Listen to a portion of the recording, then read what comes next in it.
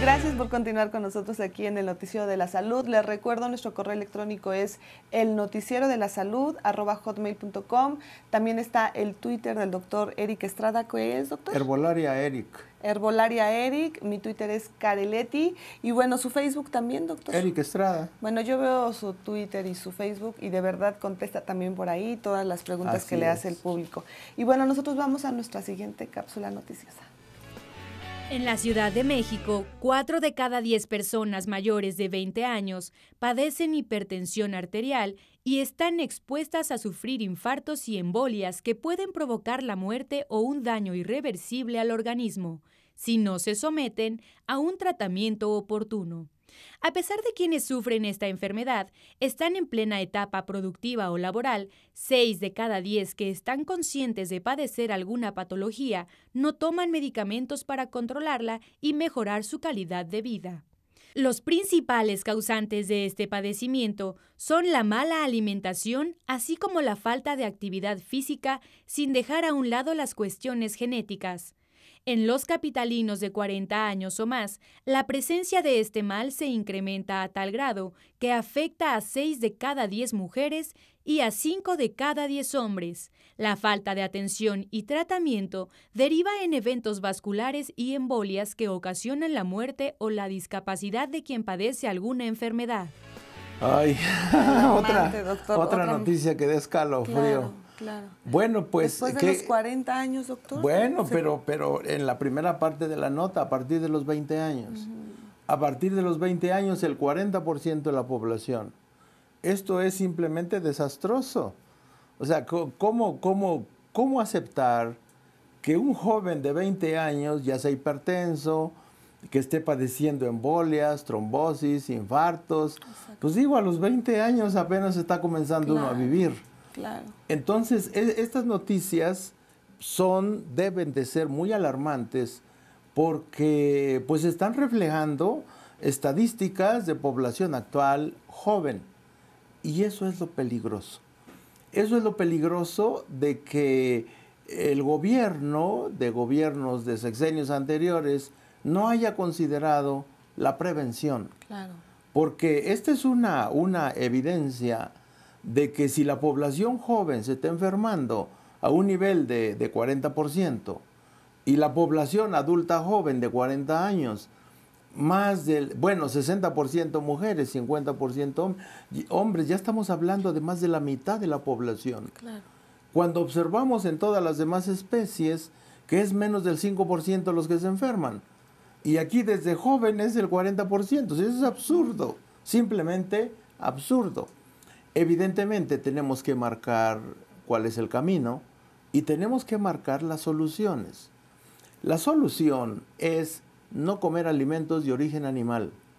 Cuando se refiere Shelma a la mala alimentación, pues tenemos que puntualizar que la mala alimentación son los alimentos fritos, los alimentos horneados, los alimentos de origen animal, a excepción del pescado. Y eso cuando es el pescado se hace al vapor, ¿no? Nada o cocido, de fritos, nada de a la plancha. A la plancha y con... Nada de a las brasas. No, nada. Eso es muy importante también. Eso es muy importante, no elevar la temperatura de los alimentos por encima de 120 grados centígrados. Claro. Tenemos que entender, Leticia, como sociedad, que no podemos seguir siendo la especie más enferma del planeta.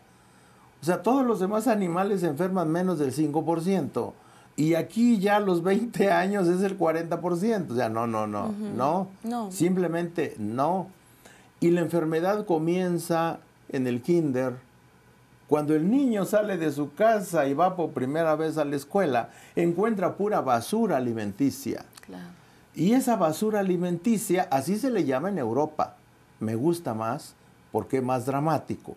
Basura alimenticia en las escuelas. Aquí en México les decimos alimentos chatarra. Esos alimentos chatarra tienen 20 veces más sal que la que el cuerpo necesita. Esos alimentos chatarra tienen grasa saturada, además tienen harinas refinadas y además tienen sustancias cancerígenas por las temperaturas a las que se procesaron. Todos esos alimentos basura se procesan arriba de 120 grados. Y la grasa a esas temperaturas, cuando se consume, bloquea los receptores de la insulina.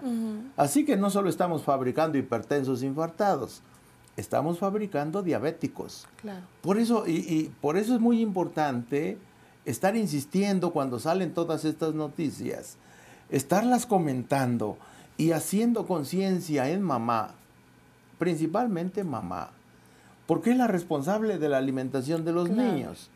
Entonces, en la casa debe de tenerse una educación alimenticia muy, muy estricta y muy, muy insistente, porque mientras se siga vendiendo basura alimenticia en las escuelas, pues entonces en la casa se debe de reforzar la educación familiar y nunca darles dinero para que compren cochinadas. Lo que se le debe de dar es su lunch bien conservado, natural, fruta picada, con limón, con chile, si el niño come chile, y nada de alimentos animales como los embutidos. Claro. Tenemos que señalar que los embutidos están en la zona roja de alta peligrosidad. Primero, porque es carne podrida. Y la carne podrida la autoriza la Secretaría de Salud si en cada centímetro hay 200 colonias de bacterias de la putrefacción por centímetro. Y ya con 200 colonias, saludable, ya se puede bien, comer. No hace daño. Si tiene 201, entonces ahora sí hace daño. Y no se debe de comercializar. O sea, ¿cómo es posible que le demos a un niño carne podrida, llena de 200 colonias de bacterias, como saludable? Pero además, como es carne podrida y sabe muy feo y huele muy feo, se le agregan saborizantes, colorantes, se le agrega mucha sal. Y el Instituto Nacional de Cancerología dice, los nitritos que se aplican a los embutidos es una de las principales causas de cáncer en niños. ¿Cómo se va a autorizar eso en las escuelas? No, bueno. ¿O cómo la mamá se los va a poner en el lunch? Claro. Doctor, tengo una amiga que le hace de comer a su hijo pasta y le pone salchicha y crema. Entonces me dice, es que es lo único que se come mi hijo, o sea... Pues es que lo acostumbró. Porque lo acostumbras a eso, es que le doy verduras y no se las come. Entonces el niño come pasta con salchicha o se come su jamón con el espagueti. Y dices, bueno, y todo lo que le está dando, ¿no? Porque es lo único que come el niño. Entonces, pues sí, pero ¿quién es el que da de comer? Claro, pues es pues que si a eso lo obviamente, acostumbras. Lo que pasa es que los alimentos salados son adictivos. Claro. Si a un niño le comenzamos a dar una papita frita cada día, salada, pues esa papita crea adicción. Pues sí. Y después el niño se va a tirar al piso a patalear hasta que no le den las papas. Y la mamá, con tal de que deje de gritar, pues va y le compra y le da papas fritas. Claro. Ahora, doctor, ¿qué tan bueno es darle también a un niño arroz? Arroz, siempre y cuando no sea frito y siempre y cuando no se cocine en el olla express. El arroz al vapor simple, con verduras, es muy saludable. Okay. No se le debe de colocar aceite ni calentarlo en aceite. No, bueno, pero la mayoría sí lo hace. Pues la mayoría lo hace. Aceitito y ya después le echan el jitomate pues sí, y las verduras, pero mientras ya se... Pero mientras, esa grasa bloquea los receptores de la insulina. Okay. El arroz libera 87 puntos de glucosa en comparación con 100 puntos que libera la glucosa. No son gramos, ni miligramos, ni porcentaje, sino que es un índice glicémico, porque lo que se mide es la glucosa en la sangre después de consumir cada alimento. Y se compara con el consumo de glucosa químicamente pura. Si lo sacamos en equivalencia porcentual, la glucosa eleva 100% la glucosa, el arroz lo eleva 87%, el pan 81%. Son alimentos muy peligrosos. O sea que lo hemos mencionado, un diabético prohibido el arroz. Así es. Se convierte en glucosa. Ahora, algunos diabéticos me dicen, doctor, no sea malo. Le digo, bueno, una cucharada de arroz en un plato de sopa de verduras. Y cada plato de sopa de verduras con una cucharada de arroz. Así sí.